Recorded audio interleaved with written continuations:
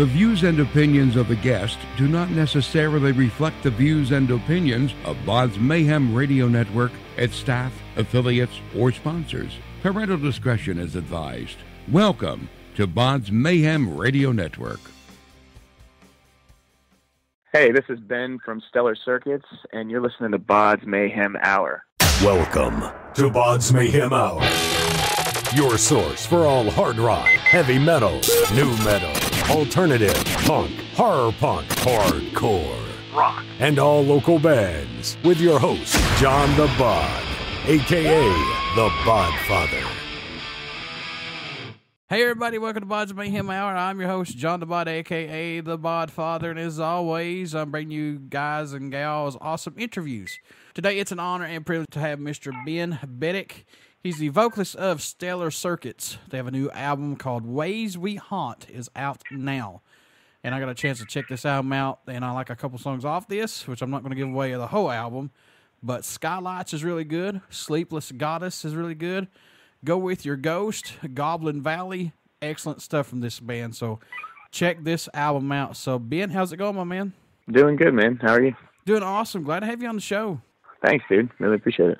Let's jump right into this. What's impressed you or either excited you the most about making this album? What's caught your eye the most about it, if anything? Yeah, I mean, it's hard to say. Impressed me, man. I'm not sure as far as our music. It's kind of weird, but as far as being excited, I think the whole process, man, was just really great. And, you know, when we spent a while recording and writing this, we spent like a year and a half, close to 2 years writing it. And, I don't know, man, it was just great to delve into the process. And I'd say, like, any time that we were able to just really focus on it, and, you know, those times when you're making something and you get a little bit of goosebumps or like butterflies in your stomach and stuff, those are always good moments that make you feel good and make you feel like you're on the path of making something cool, you know? Here's something that I noticed about this band with your guys' music. You guys got kind of long intros to a couple of songs, and plus, even through the songs itself that don't have those long intros, you kind of incorporate it into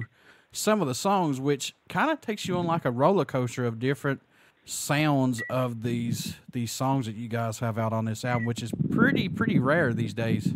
Yeah, I mean, that's just a testament to the kind of music we like, you know. I mean, we all like different kinds of stuff, but mainly like things that are dynamic, you know what I mean, necessarily. Like, we like heavy and aggressive things that take it to the max, but also really into, you know, atmospheric things as well. So it's just fun to be able to play around with that and, you know, explore all those different things, because, I mean, it's just a testament to our personalities. Like, I mean, we're pretty extreme dudes and eccentric at times, but we're never one way for too long. So I think that's kind of reflected in the music we make.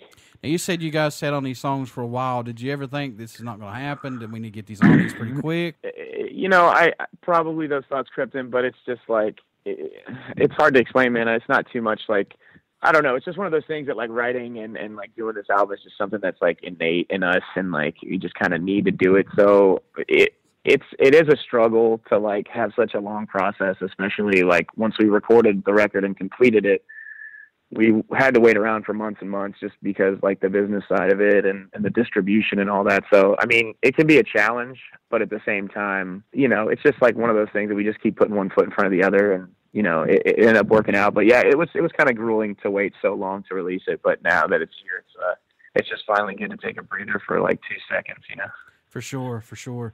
Any songs off the new album stand out more to you than any on it as of right now possible? I mean, I know these are like picking your favorite collectible or child, or is there any that stand out for you? Yeah. Maybe?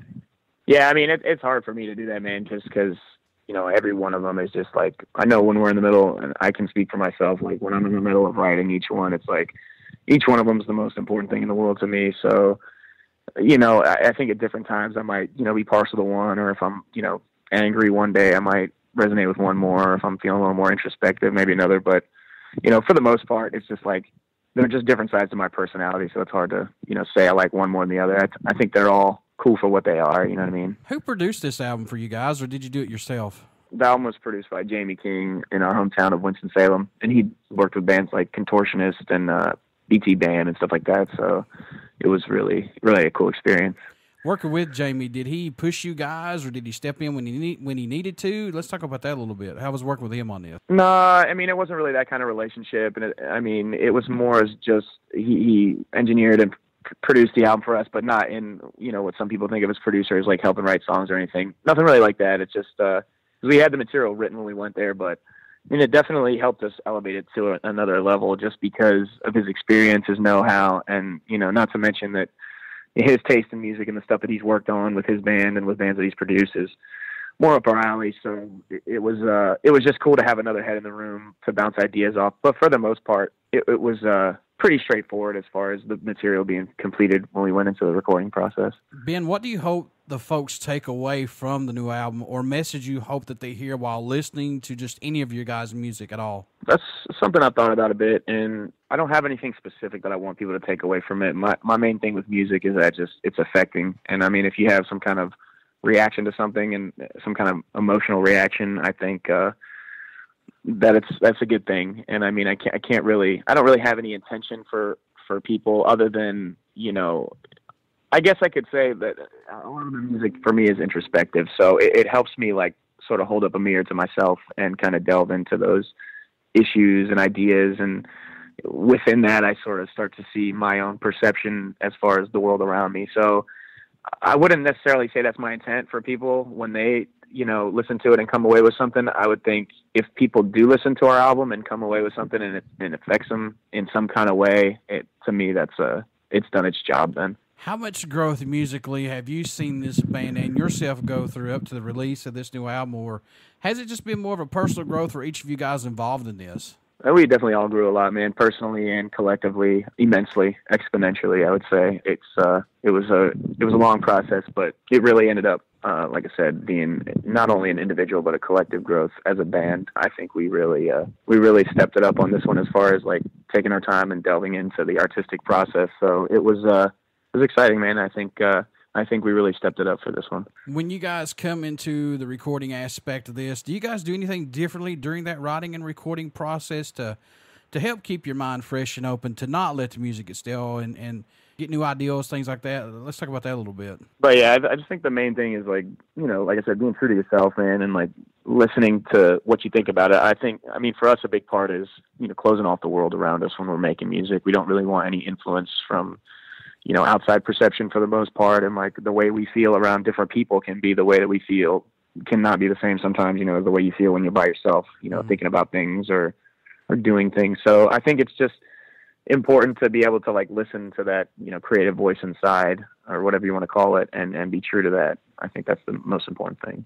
What can fans expect at a show from Stellar Circuits who have not got to see you guys live as of yet? Well, what are they going to get when they come to see you guys live? I think we're definitely a really in-your-face band live, and that's sometimes it's a little bit different, I think, from our record experience, which is one thing. But also, yeah, when we play a show, it's really we leave everything out on the table every time. So it's definitely something that we take pride in is really, going balls to the wall and putting ourselves out there when we play. And it's just we don't know any other way to do it. So I guess what people could expect is crazy shit.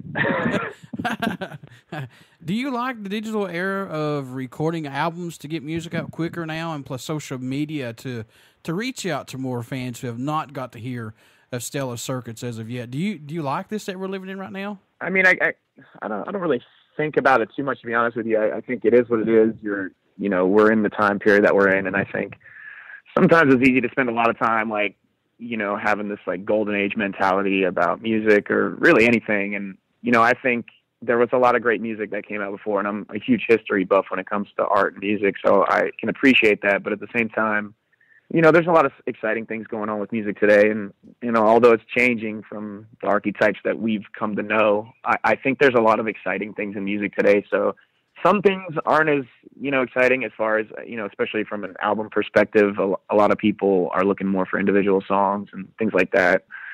But as far as like being able to spread your music to a lot of different people, that's a really exciting thing. And so I think it's just important to stay true to what's important to you as an artist or a band. And, there's always going to be differences, and everything's always changing every day. So I don't know. For me, it's just kind of important not to get too wrapped up in that stuff and just stay focused on, making music and connecting with people and doing that any way you can without compromising your art, I'd say, is a good way to go. In your own opinion, man, what does Stellar Circuits bring to the table for music that's not out there as of right now? It's kind of hard for me to say, man. Like, my own opinion of my own music, I think, can kind of be a moot point for the most part when it comes to other people's perception of it. I mean, I think we bring a unique aspect to the music that we make.